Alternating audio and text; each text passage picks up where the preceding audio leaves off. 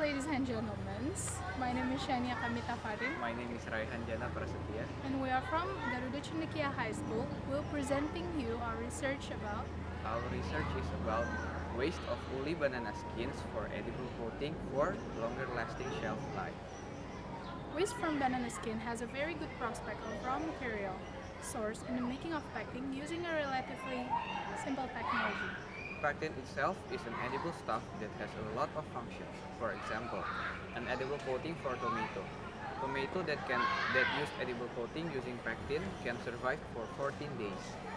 Judging from the background itself, the problem formulation can be determined.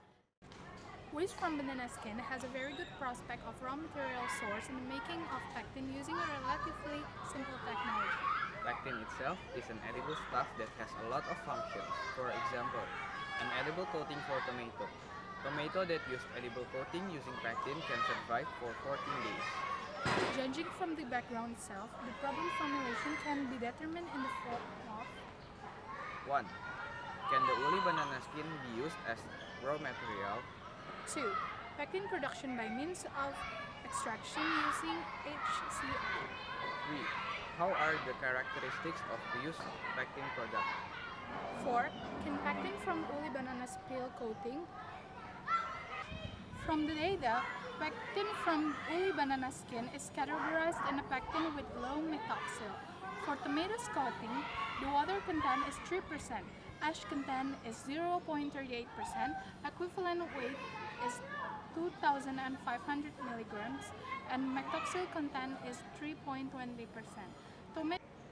From the data that we got, pectin from woolly banana skin is categorized in a pectin with low methoxyl. For tomatoes coating, the water content is 3%, ash content is 0.38%, equivalent weight is 2,500 milligrams, and methoxyl content is 3.2%. Tomato that used edible coating using pectin can survive for 14 days on room temperature, visually fresh and shrink for 1.269%, and vitamin C from the tomato is still 54.5 milligrams per gram. In conclusion, from this study, it can be concluded that woolly banana peel can be used as raw material for making pectin by extraction using HCl.